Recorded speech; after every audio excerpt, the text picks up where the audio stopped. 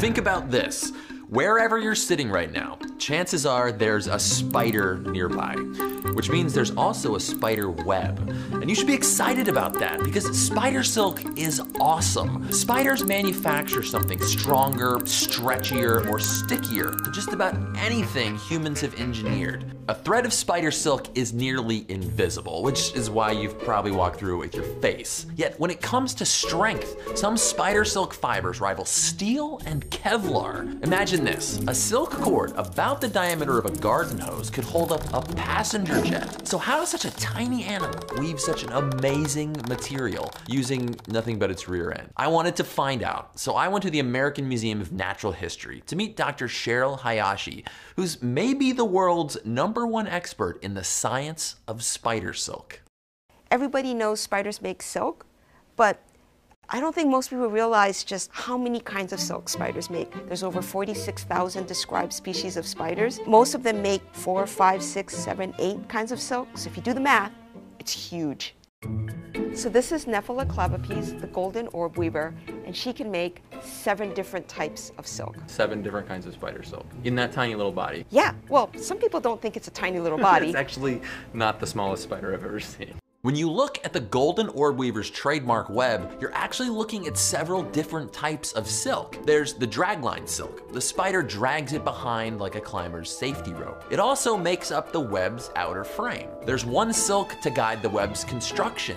The spiral that traps prey is actually a mix of 2 more silks, a stretchy silk covered in a sticky glue-like silk on top. There's a cement-like silk to attach the web to whatever it's hanging on. There's a silk for wrapping up prey. They even wrap their eggs in silk. 7 different silks, all made by one spider.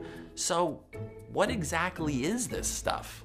Spider silk is made of proteins, and the dominant proteins inside a silk fiber are these specialized category of proteins called spidroins, which stands for spider fibroins, that are unique to spiders. Inside her body, all the silk glands have liquid protein in them. So it's liquid protein, and when I dissect a spider and I take out a silk gland, and if I break the gland open, it has the consistency of like honey. So it's a viscous, gooey substance that's in there, and it's highly concentrated silk protein.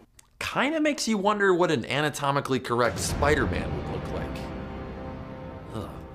The raw ingredients for every protein chain are 20 amino acids, and the recipes for these chains are coded in genes. The order of amino acids in these chains determine what a protein looks like and what it will do. And spider silk proteins are built in a very special way. Imagine a silk molecule like a long train made up of different boxcars. Inside each type of boxcar is a string of amino acids.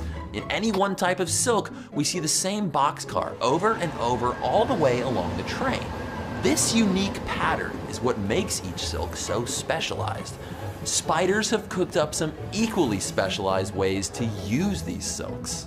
Like the trapdoor spider, which weaves a camouflage shelter from silk. The ogre spider, it casts out a silk net like a fisherman. Or the redback spider, who weaves a trap in the form of sticky, spring-loaded snares. Other spiders shoot venom-laced, deadly silly string silk. Small spiders can even ride the winds on silk sails, a trick called ballooning that can carry them kilometers into the sky. To find the origins of spider silk, we have to go a long way back.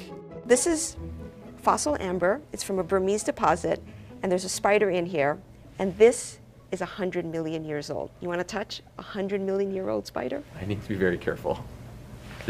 I'm touching a piece of the world from 100 million years ago, and there's a spider in there that was already making silk. Yes. Like spiders do today. Yes. 100 million years old. I can keep this, right? Sorry about that. It'll be our secret. Here's another fossil spider. This one's not quite as old, only 20 million years. Only 20 million years old. This is Dominican Practically amber. yesterday. And this one is just beautiful. This one, I mean, you can see the spider inside. It's posing like a spider, just It knew in that we all would its find glory. it one day, and it was like, I'm going to give them a really good pose. Yes. I'm going to do my best spidering. Just inside for this you. amber. Thank you. I really appreciate it. But Dr. Hayashi doesn't just study how spiders evolved and how they make silk. She also studies its mechanical properties.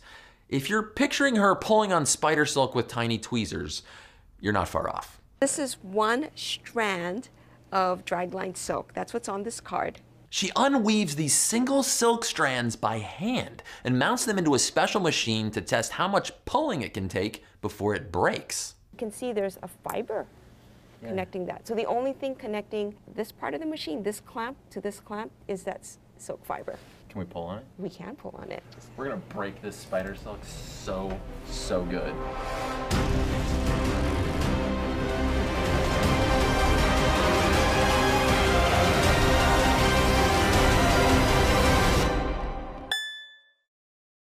Weight for weight, almost nothing we humans have invented is as strong, as stretchy, or absorbs energy as well as some spider silks.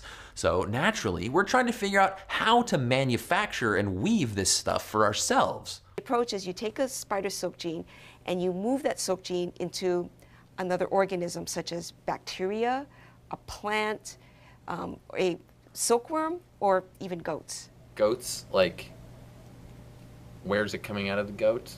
So in the goat, it actually comes out, it's expressed in the mammary glands, so it actually comes out with the milk. What happens if you drink that milk? You get like special powers or anything like that? I haven't tried that myself. I'm gonna market spider silk milk goat cheese. You heard it first. Spider goat silk is still experimental, but it shows us something really amazing about the power of evolution. With all our tools and all our knowledge, we haven't invented a material as awesome as spider silk. We're still no match for millions of years worth of nature's experiments. Well, I made a new friend. I made 2 new friends.